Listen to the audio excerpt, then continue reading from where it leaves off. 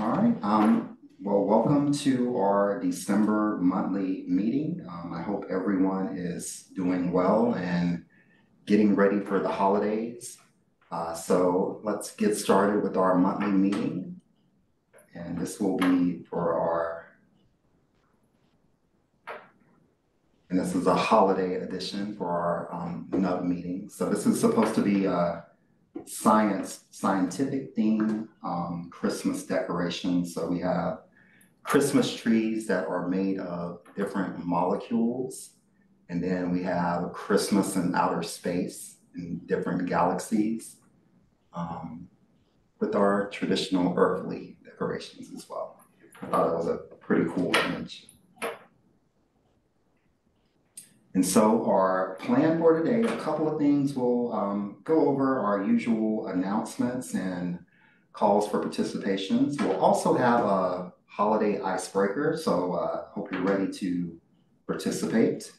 And then we'll also be talking about our allocation year transition. And we'll have Helen from our user engagement group and training team to talk about the allocation year transition, as well as talking about our NERSC-HPC training strategy currently and moving forward in the future.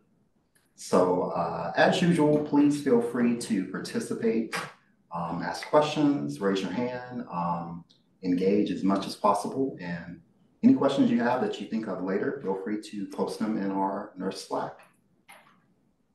So let's just get started with some holiday icebreakers. Again, some more science kind of decorations with molecules floating with snowflakes. And then you have a glass of molecules as well. And a couple of DNA helix strands there too. I think it's pretty cool.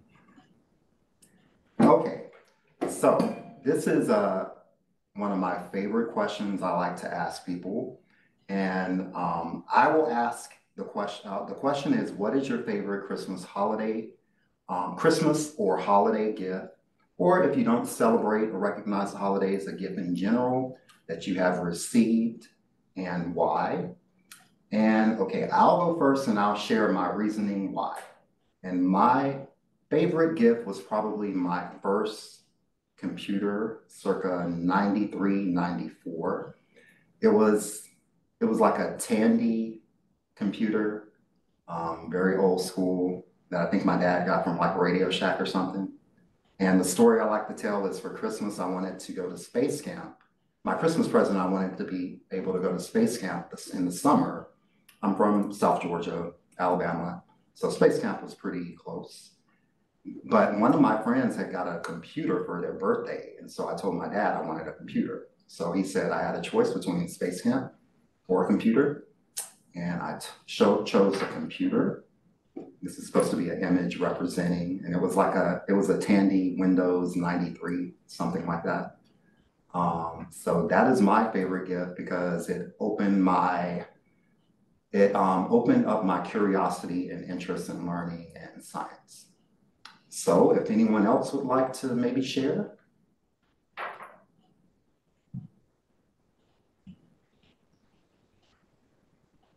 Not all at once.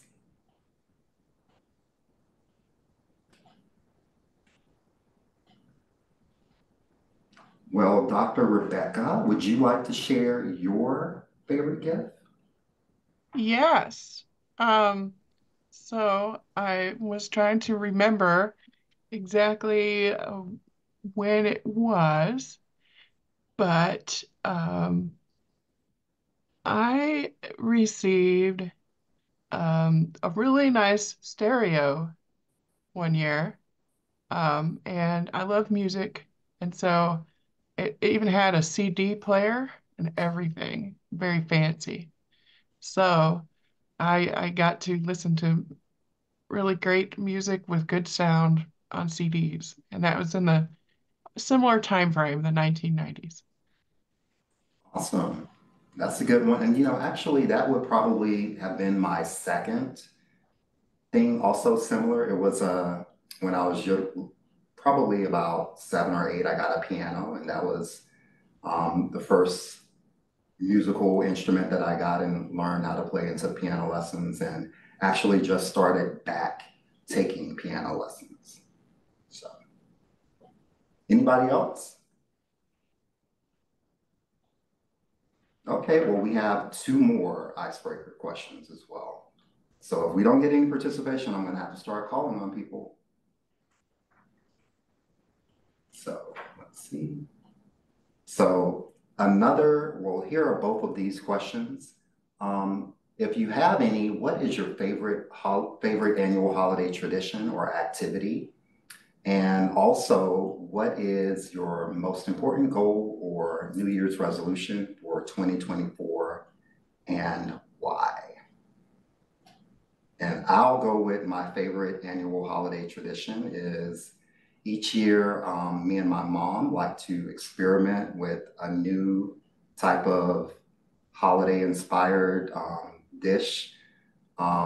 So for this year, actually, I don't know what we're gonna do for Christmas, but for Thanksgiving, we did a seafood cornbread stuffing dressing mix.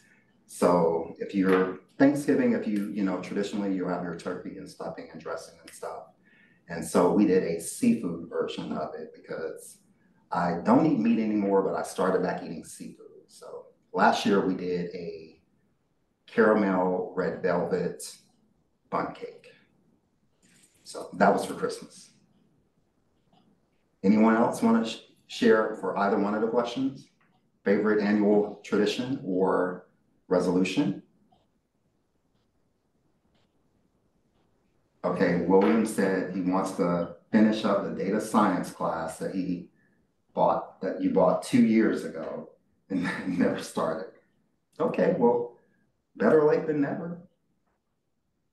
Anyone else?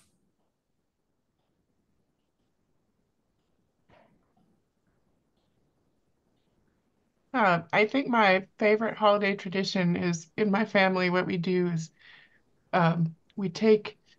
we divide up the time that we have off together, and each day becomes like one person's day. So, like if it's my day, then everybody has to do whatever activities that I want that day. And if it's your day, we do whatever you want that day.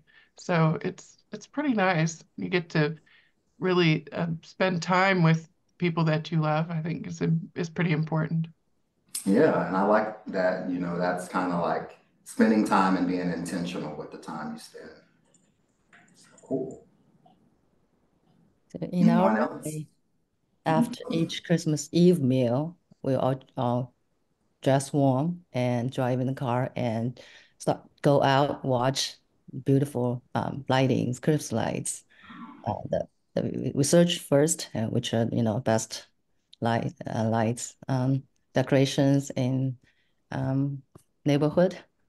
A little bit sometimes can go a little bit further, but just then and we go out and we take our dog as well, and that's taken and then go back in the town and also drive around the town, then come home and play some games.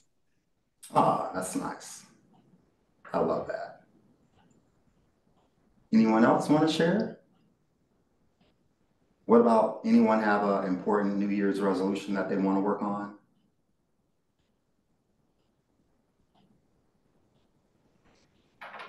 See if we not call on anyone. What about Jeffrey?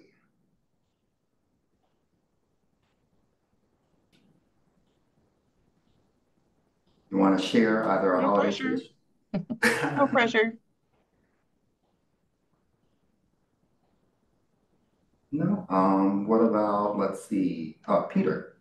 Peter, would you like to share either a favorite tradition or resolution that you have for the upcoming year? I'm not sure if it's a favorite tradition, but it's kind of the last 10, 15 years a tradition that I spend a lot of time over the end of year finishing up unused computer time at either NERSC or Argonne or Oak Ridge. Um, so maybe a resolution is use it in a more timely fashion next year, but somehow there's always some left at the end. And I remember one year, I don't know how long ago, but every time I thought I'd almost used the NERSC allocation, Francesca Verdier would give us additional CPU time because, hey, we were using it. So maybe one of you can tell me when that was, because she retired a long time ago, I think.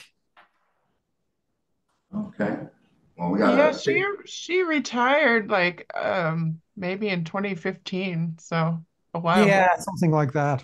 Yeah. Almost before then. Okay, we gotta get you a workflow to make sure you efficiently use everything Nah, it doesn't work that way for me. then. It never does, but you know, you try. Also, I'm often dependent on developments from collaborators, and that it's not just me doing my own research. It's part of a Right, collaboration. So if you don't have the input, you can't do the calculations. right. Scientific struggles. Okay, well, thank you everyone for sharing. Feel free to also add any of the responses to either the Nurse User Slack, or you can add it in the chat too if you think of something a little bit later that you want to share. So we will continue on, and we will continue just with a few nurse updates and announcements. So remember, our allocation year for 2024 begins on January 17th. Later, we'll have Helen talking about the allocation year transition. 2024 ERCAP allocations will be announced later this week. And within our weekly email, you can find updates for various updates, including the DOE Office of Science Annual User Stats Call, updates to the Nurse Shale Support Policy, and also note that our science gateways using PHP are now going to be portal.nersc.gov. So again, all of the more details about each of these updates are in our weekly email. So if you're not reading your weekly email, then you know you're missing out on all the good information. Read your emails. So some announcement for calls for participation. From the Krell Institute, we have the James Cronus Award in Leadership, Community Building, and Communication. This is aimed for people to nominate a colleague who is a mid-career scientist or engineer that has had an impact in leadership, community building, or science communication. Those nominations are due by December 31st. The links and specific details, again, are in the weekly email, as well as a reminder, applications for the DOE Computational Science Graduate Fellowship are now open. So if you have any graduate students or anyone that you know would be eligible for this, encourage them to apply for it. And again, that information is also in the weekly email as well. Hey, Charles, I just want to go back to that other one just 1 second. And I just want everybody to know the James Coronis Award, I was actually the inaugural winner of it. And so I would be really excited if another NERSC user, became the next winner. That would be really awesome. You were the very first. I was. Wow, Yeah, that is 2019. Very cool. that is history. Wow. Yeah. Awesome. I knew it. Congratulations. Okay, good. Yeah. So, let's keep the tradition going. Get some more nurse users and nurse people nominated. Awesome. Meetings and trainings. So actually now the COCOS user group meeting is going on in Albuquerque, New Mexico. I was planning to attend, but they got a little full actually. So if you are interested in learning more about COCOS, please reach out to the point of contacts within the weekly email to see what you might have missed in this user group meeting. And I just put it there to bring attention to that it's occurring now. And if you weren't aware, you probably can reach out and see what was discussed in the output of it. Also, applications are now open for the E3SM tutorial workshop. So this will be the first in-person tutorial workshop for this scientific application code, and it will include various tutorials focusing on lectures about Earth system simulation and the modeling components of the application, practical sessions on running it, as well as best practices for utilizing the model and potentially contributing to its development. I know we've had an increase in, I think, NERSC users using this application. So if you are using it, this is a good activity, a good tutorial workshop to attend. Okay, and again, please be sure to check the weekly email for more details about each of these opportunities, as well as information on links and registration. And so just keep in mind, we have a couple of schedule outages over the next holiday month. For Perlmutter, you have scheduled maintenance on the December 20th, January 17th. HPSS, yesterday had a maintenance, and then a scheduled maintenance will be on January the 3rd as well. So please be sure to pay attention to those announcements so you are not negatively impacted when resources aren't available, as well as you can check the message of the day at NERSC for all of our system messages and system statuses as well.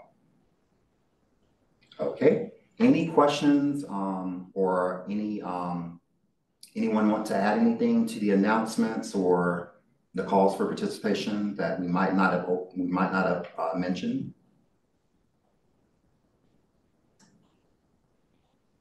Okay, all right. Well, we will keep it moving then. And so next up, we have from our group, Helen, who is going to discuss the allocation year transition, as well as our NERSC training strategy as well. Helen, you good to go? And do you want me to allow for you to control, or do you want me to just control for you? Let me do my slideshow so it's easier. Okay, all right, sounds good. Yeah, my name is Helen. Have I shown my video also? Yeah, you're showing your video. We're not seeing the All screen right. yet. Slideshow. Yeah, my name is Helen He, work in the user engagement group that Rebecca is the group lead. And same as Charles. Talk about allocation year transition. So I'll cover allocation year allocations of this year, its time period. You're not sharing your screen yet, Helen. Yeah, right. I forgot to do that.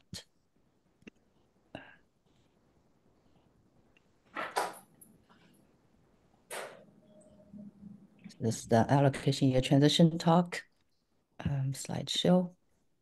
I'll cover the allocation year details, including transition process, what happens on the day of its start day, and are there any changes in the AYA 2024, and what happens to discontinued users.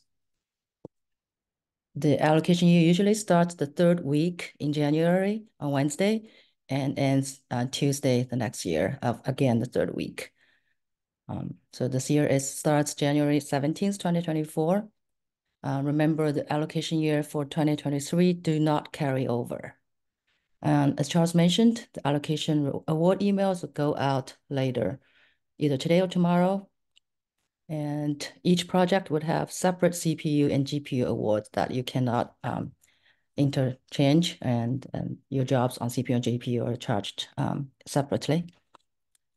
We will start the charge on the 2nd day of the allocation year, which is Thursday, January 18th. So what happens at AY transition usually? So first of all, our database needs to be updated with the new allocation data, new projects, users, the storage, CPU, GPU allocation awarded. And then the computational systems need to sync up with the IRIS active users data. Then also clean up jobs that do not have the continued allocations. Systems sometimes do under some scheduled maintenances on that day. We may have some policy and software changes.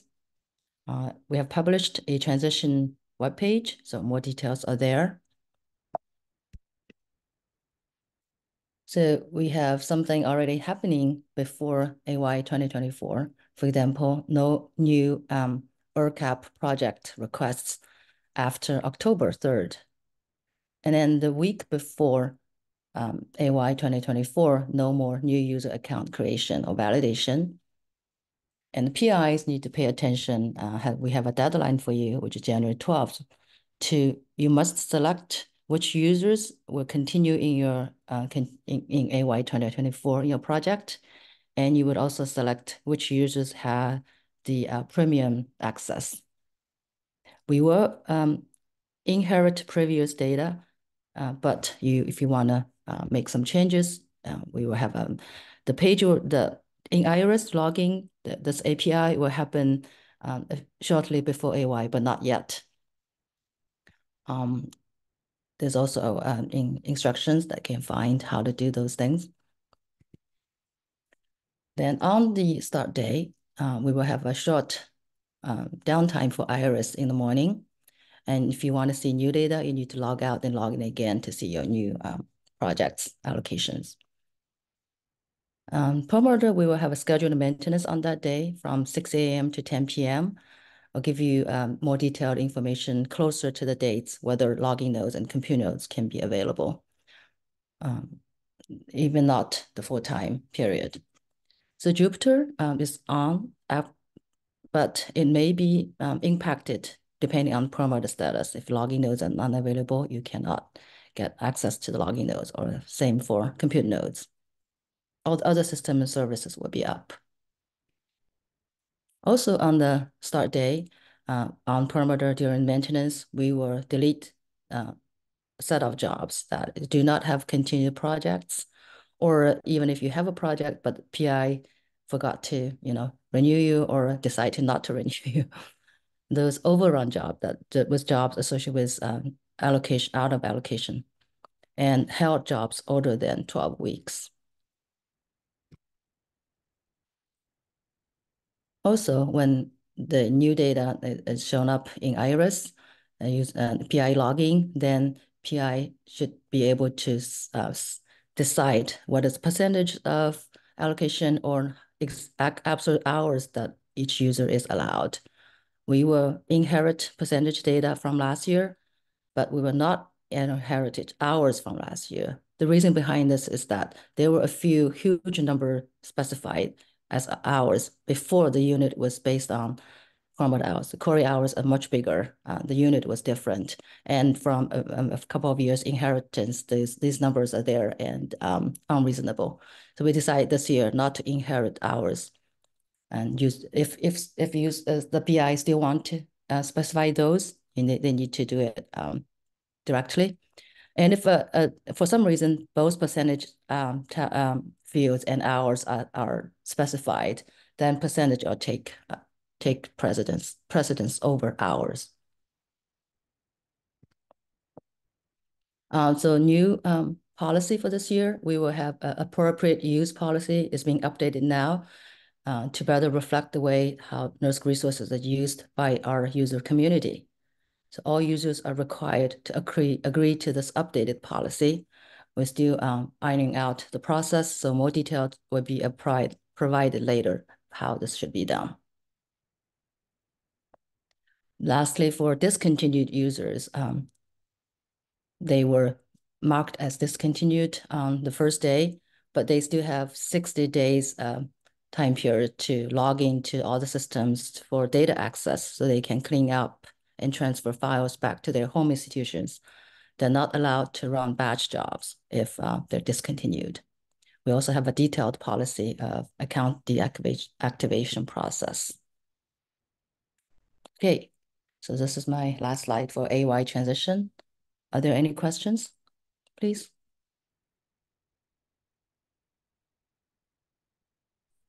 So for ALCC allocations that run off cycle, when will those when will the rest of the resources switch over? On Jan 1st or 17th? January 17th.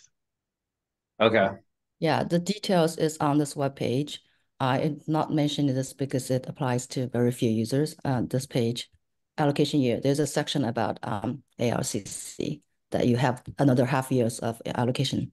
And you'll see it in your allocation project, the new IRS database at AY start. Okay, thank you. Yeah, so William, it's kind of a hack the way that we do the ALCC because it doesn't start at the same time as the rest of our projects. So so that's when we add the second half of your time. If you need some of that time now, feel free to reach out and we can add it now. Okay. Can you do that, or do I need to reach out to the project manager? Can you just send an email to allocations@nersc.gov and tell us what you need and we'll help you out. Okay, yeah, thanks. I should. We were trying to burn a little hot, so I should hit 0 like by the end of the week. Oh, okay. Yeah. Mm. Please send in an email and we'll get it fixed up. Awesome, thank you. Hi, Helen. When you say there's a not active project will discontinue, what does that mean? Do you this are you talking about this one or the Yeah, so yeah, this one so there this is is no like active project. so if a user do not have any active projects associated with this user, they'll become discontinued. Or if they actually belong to an active project, but the PIs did not select continue for them, they'll become So if discontinued. we don't submit the renew last year, October, I guess, last time. Okay. Yeah, you need to have an active the 2024 project, and those projects get awarded later this week, right? And some users may belong to multiple projects, but if some users belong to only one and that project is not continued, then this user will become discontinued.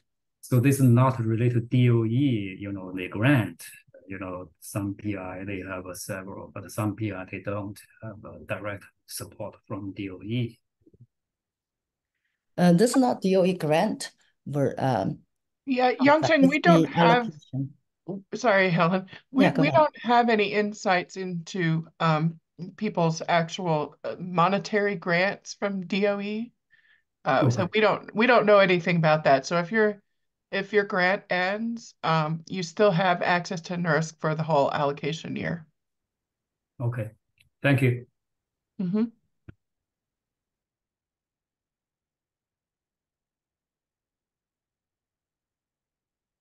So if there are no more questions, I'll continue with the second talk on NERSC user training, give you some updates on that.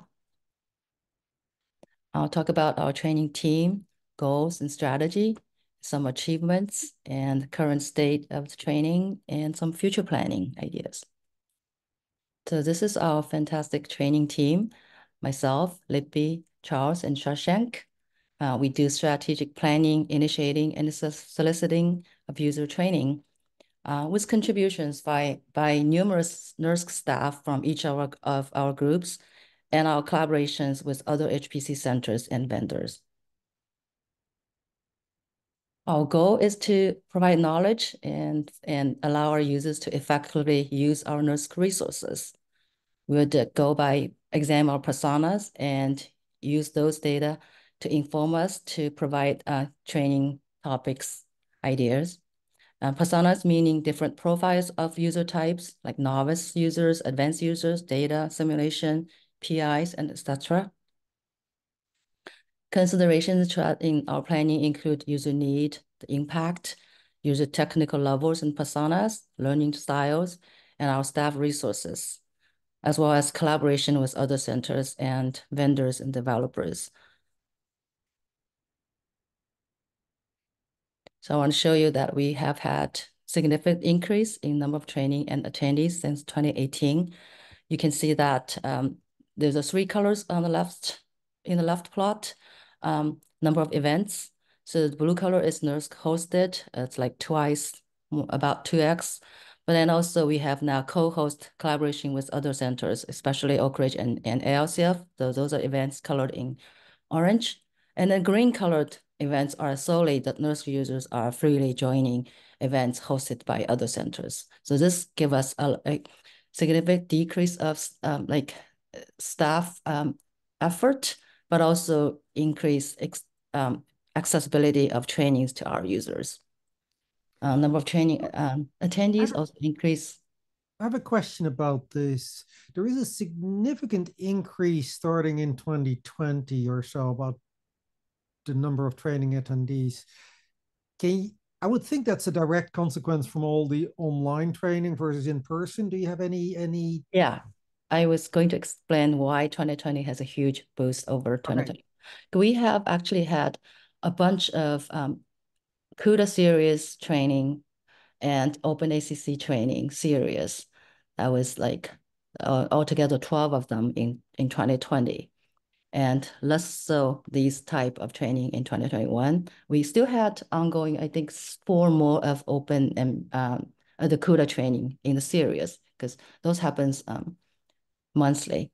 And also in 2020, we have had a AI machine learning school, which had attracted more than 500 users. So that's a big jump over in 2020. Yeah, I remember in 2020 you had a couple of those GPU hackathons. Okay. I also want to show you the web expanding depth and breadth of our offerings. So these two plots quite busy. I'm just trying to explain here. On x-axis, as type of topics of trainings. So we categorize into 5 using systems, programming models and tools, applications, data analytics, and other trainings. On the y-axis is difficulty of levels. So in 2022, you can see so many more dots here or circles. Each circle represents an event, and the size of the circle or the color, greenish, yellowish, meaning more attendees for each event. It's just giving you a visual. The next 2 slides showing you the trainings coverage for different personas. You don't have to read the events details, names of them, but then the personas we categorize them as novice data user, novice simulation user, advanced data user, advanced simulation user, PIs, vendors, and DOE NERSC leadership. So each of the green box meaning an event touches upon this type of personas of users. Okay. These are 2022 trainings. Some of them has a little mark there, meaning this is a training series, like 5 sessions here. Some of them, for example, GPU for Science Day or AI for Quantum Day, Data Day, we categorize as touches upon all personas. Some of them are like new user training, some HIP training, for example, touches upon more advanced users, etc. And this table also showing offering a variety of topics. Same categories here as in one of visual, that the categories using system, programming models, tools, applications, analytics, and other type of trainings. Again, you don't have to read the titles of each training. These are what have happened in 2022. I want to show you a sample user pathway to advance from a novice data user to progress into an advanced data user. Maybe you could follow this pathway of our training, attend a new user training using Perlmutter, and the data day offers details, software and packages that the data area, and also best practices of using these tools, followed along with the hands-on in-person touch of work on your own data needs with our staff. And the workflows training offers all sorts of available workflows especially for data needs. And then you may be able, and the user may also attend a bootcamp, AI for Science, and offers the fundamental AI tools suite. This is offered by NVIDIA. And then there's a GPU hackathon, extensive intensive multi-days, usually 3 or 4 days of bring your applications. You can bring your data applications over with help of NERSC staff mentors and vendor mentors. GPU for Science Day, you can listen to all the peers talking about their data applications, their best practices of porting to GPU. And similarly, from novice simulation user to becoming an advanced simulation user, again, user training and migrating from core to parameter training, especially on the GPU side. And then attend an NWays GPU programming bootcamp offered by NVIDIA, teaching you or multiple ways of GPU programming, including CUDA, OpenACC, OpenMP, as standard language and tools, and then with an exercise to do as a boot camp. And attend OpenMP offload sessions, modern Fortran basics, Cody and HPE optimization tools actually are available tools to automatically insert OpenMP and GPU offload directives and OpenACC directives as well. And attend a hackathon and listen to GPUs for Science Day talks, for example. Now I want to talk about a few new scopes that we are training team is exploring. In the past August, we had our first DOE Intro to HPC bootcamp that outreach to minorities community. Students worked on energy justice-based projects. So this is also a workforce training for our next generation HPC professionals. We may look into something similar in the future as well.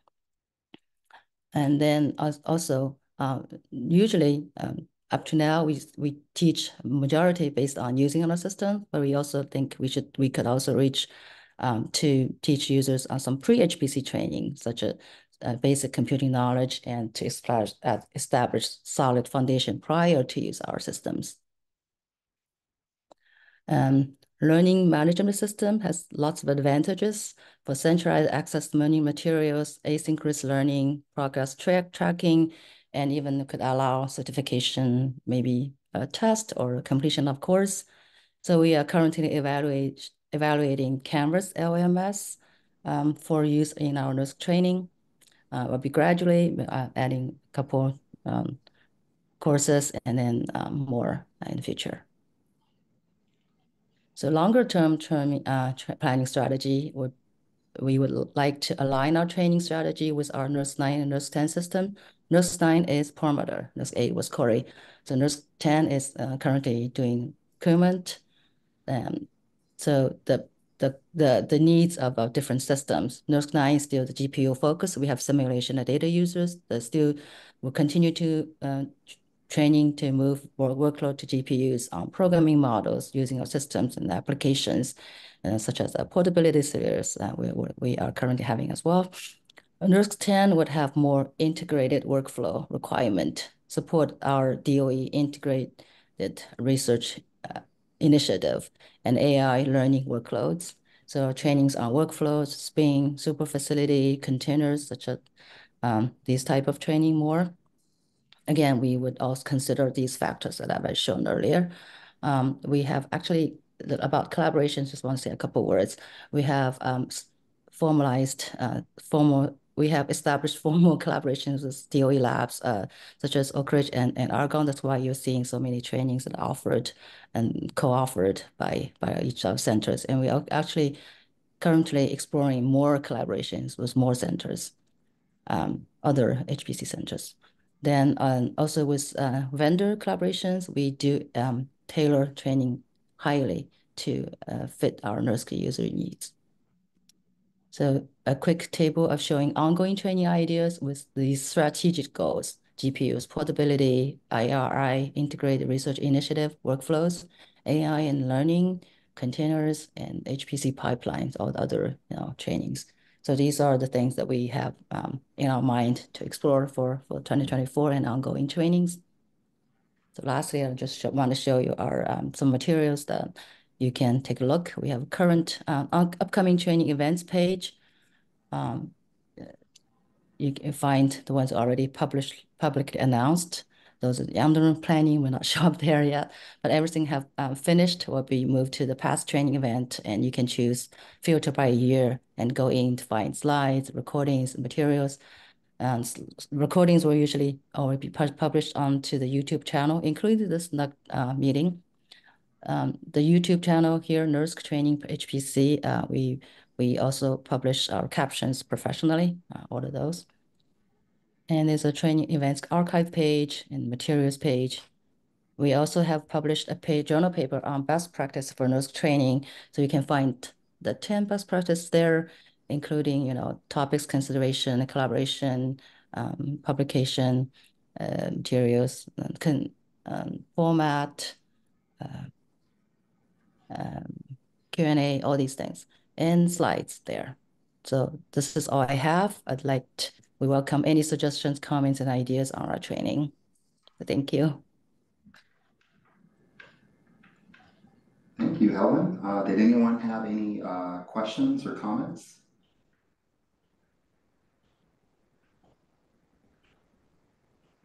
We really like to definitely get more feedback and thoughts from the community on the type of trainings that everyone would like to see moving forward.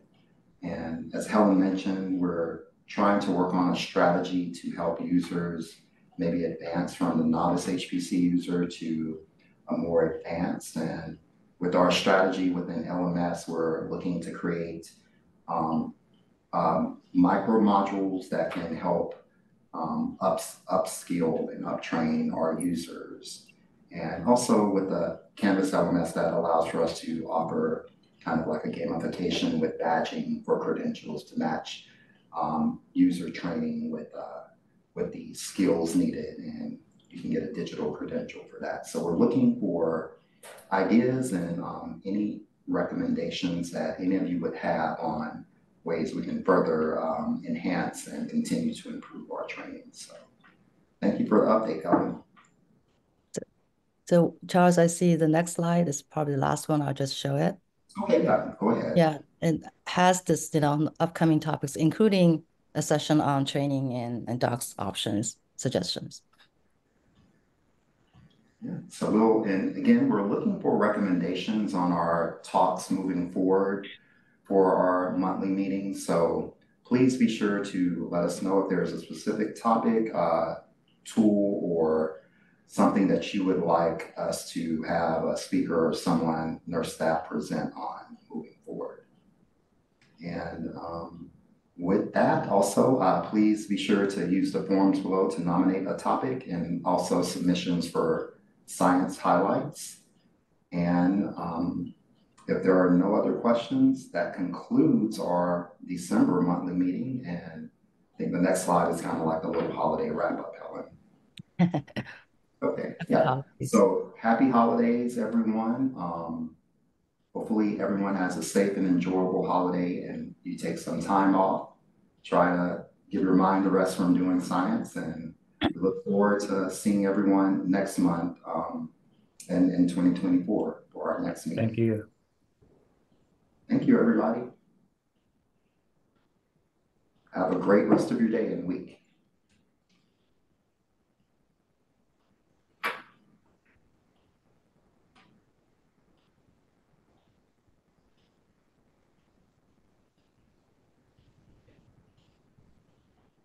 I'll see you tomorrow in person. Yeah. All right. Yeah, exactly. See you all then. Want to stop recording first? Oh, yeah. Let me